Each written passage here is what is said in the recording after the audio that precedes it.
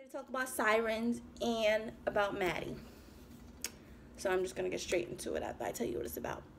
It's about these two mermaids that are swimming in the water, and one of them gets caught in a net by accident.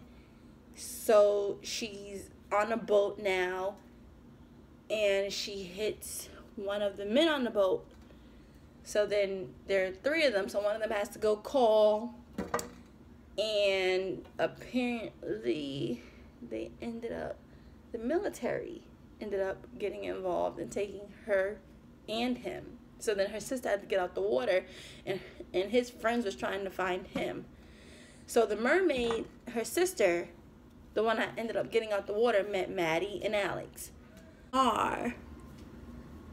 They always, I don't know if people notice this or if it's just me, it's been bugging me. Things like this bug me. They talk about Maddie's family. They discuss Maddie's family, and then they shut it down. It's not a conversation. It's like a, oh, well, you know, your family. No, don't talk about my family. Like, it's just a flare. But what they usually talk about is her mom or her feather tattoo. I personally think she's a shapeshifter. At first, I was convinced she's a werewolf, but now I'm like, maybe she can be a shapeshifter of some sort. Because in the third or the second episode, she kind of talked about her family more than usual, and they said something about the night, like she's a night creator, or her family. There's a story there. There's a theory. There's a urban legend story there.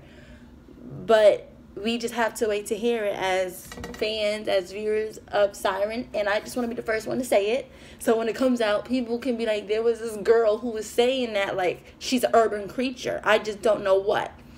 And I feel like she's a shapeshifter. So please comment if you agree or disagree, or maybe you may have a different idea now that I brought this up to you for fans. And subscribe, like,